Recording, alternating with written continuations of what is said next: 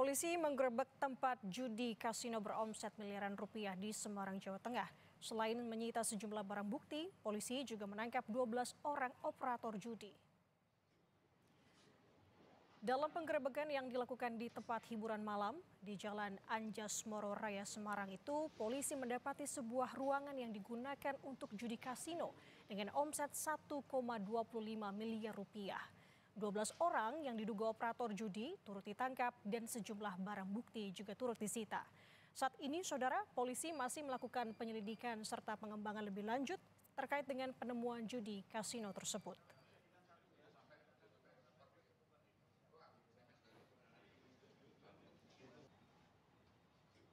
Dari lokasi kami menemukan beberapa alat permainan, kemudian ada uang senilai miliaran, kemudian ada admin, ada operator, dan sebenarnya kalau melihat dari uang yang ada, kemudian perlengkapan yang disiapkan, sarana